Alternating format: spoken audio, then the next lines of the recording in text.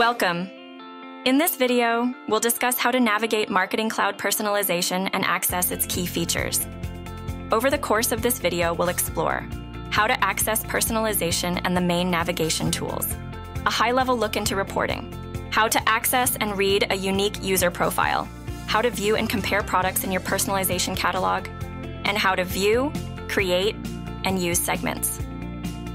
Let's begin by accessing personalization and exploring the user interface. To access the personalization platform, first log into your Marketing Cloud instance. Find the personalization icon in the navigation bar and then click on Personalization.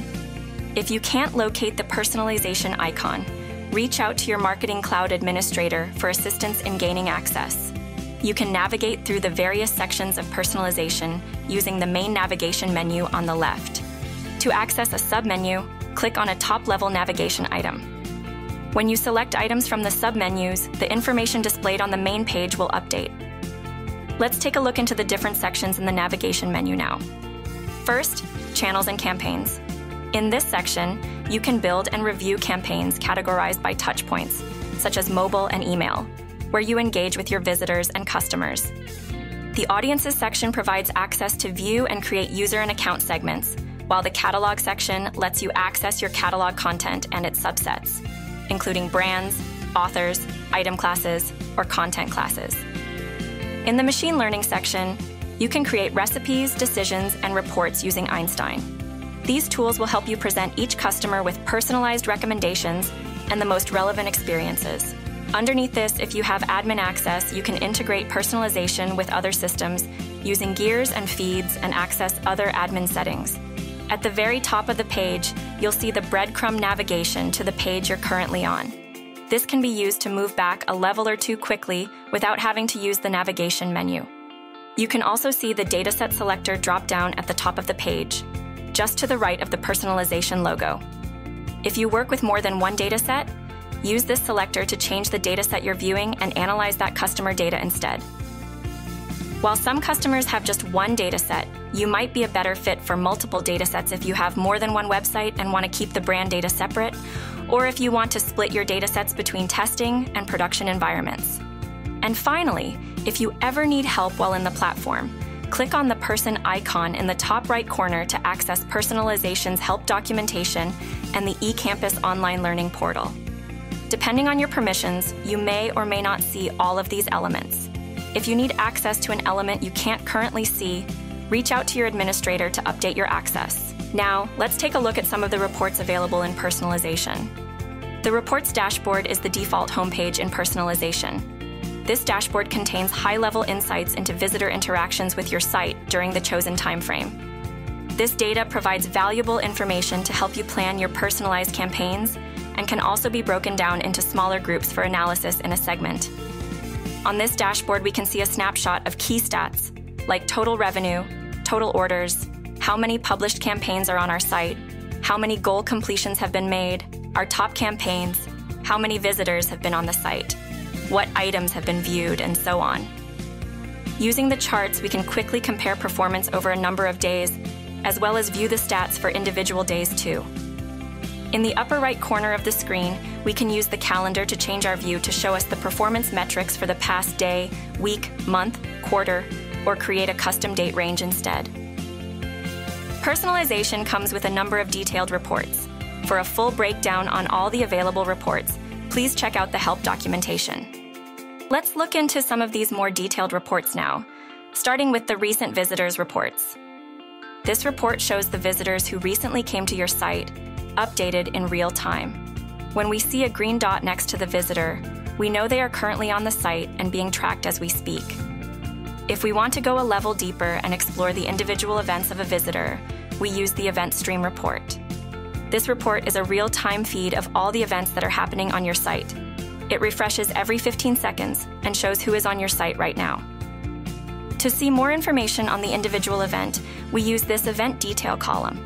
And if we click on the user ID, we'll be taken to their unique profile, where we can see more information about the visitor and their activities on your site. Also within the Report section is the Actions report. This report rolls the events we're tracking on the site into specific click actions and view actions. For example, how many people viewed our homepage, how many have viewed a category, how many clicked on an item detail. The final 3 reports we'll look at are the visits reports. The behavior report illustrates the number of new versus returning visitors based on visits, engagement, logged-in status, and purchase behavior. The technology report reveals how visitors are accessing your site, detailing their browser, operating system, and whether they access your site via the web or a mobile app. And finally, the referring sources report shows where a visitor was coming from when they got to your site. For example, Google, Bing, or another source. This report helps you identify your best performing referring sources with metrics like number of visits by source, revenue by source, average visit duration, and more. With all of these reports, the key goal is to capture this data so we can better understand our visitors and use it when creating segments later on. Next, let's take a deeper look into the unified customer profile we saw earlier. This profile is the key to understanding the people who are coming to your website, whether they are anonymous or logged in. Every visitor has their own unique profile that tracks their behavior to the second. If a person engages with you through more than one channel and creates multiple unique profiles, Personalization will attempt to merge their information into a single unified customer profile, creating an enhanced view of that customer. There are a couple of ways to access a customer's profile. You can use the search field to look up a user's name or email address. Alternatively, you can use the User Segments page and locate the user through their segment membership. Once the profile is open, we can see key information about the person, including their name, location, lifetime value, and orders made to date. Below this, we can see their timeline. This shows every time they've visited your site. We can see from the size of the dot how long they spent on your site, and, if it's a green dot, how much they spent during that visit. On the bottom half of the page, we can see more identity information on the person. These attributes and details can come from the customer as they engage with your site, or be brought in from another of your systems. And on the right-hand side, we can see more information about the content or products they've been looking at on your site, when they viewed it, and how long they looked at it for. Towards the top right of the page, we can see the user's affinities, the things they're looking at. This graph can be updated to show affinities by views, by time spent, and by purchases. And finally, underneath the timeline, we have a number of tabs with information on segments they are a member of, affinity details over time, and more.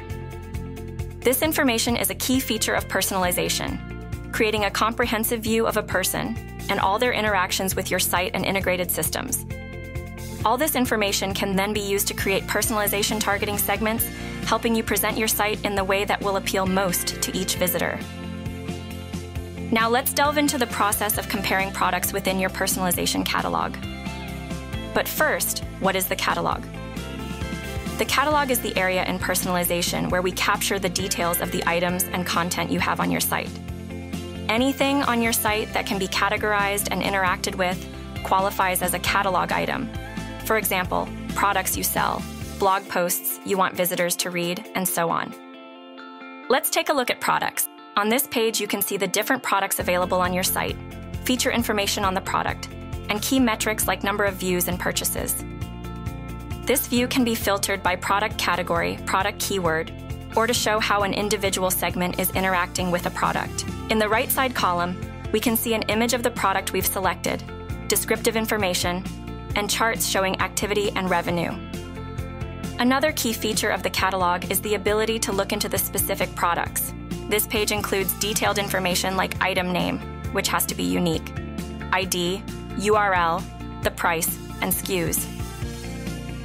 The product information can be captured either through the sitemap or, more commonly, passed through using an extract, transform, load process, also known as an ETL process, and updated on a regular basis.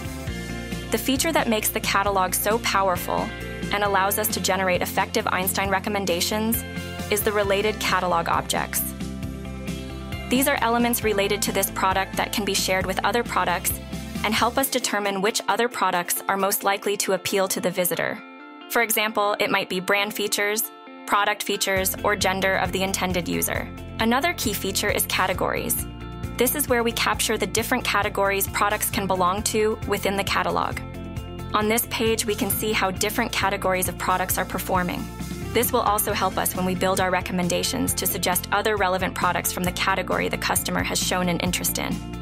Finally, let's explore how personalization ties all this information together to provide deeper insight into your customers and aids in audience building through the use of segments. Segments are groups of individuals or accounts that are updated in real time based on criteria you set. Segments can be used in several ways. For example, they can be used for analytics to see how many people have or have not taken a specific action. They can be used to personalize campaigns by only showing certain content to a particular type of user. And they can be used to identify previously good customers who have lapsed for retargeting campaigns. Let's begin by opening the User Segments page from the navigation menu. This will show all our existing segments, organized in folders. We can open individual segments from here to review the users within it and see other useful information, like their last activity date and lifetime value. And if we open the Setup tab, we can see an example of how a segment can be built. Segment rules can be built around many elements, including items an individual has interacted with, the campaigns they have viewed or not viewed, the actions they've taken, the location they're in, and more. To create a new user segment, we move back to the User Segments page and click on the New Segments button. We give the segment a clear name and then fill out our matching criteria.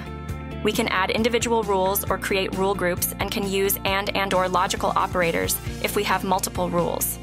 We also have the option to receive a daily email report that includes the current membership link and a list and count of the users added and removed. There are many different ways to use segments, from personalizing campaigns to setting goals and reporting. For today, let's look at how we can use a segment to analyze trends and compare data. Going back to our existing segment, we open the Segment Compare tab and then add a second segment we want to compare its performance to. Now we can see and compare the key metrics of the two segments, showing both the average and total view.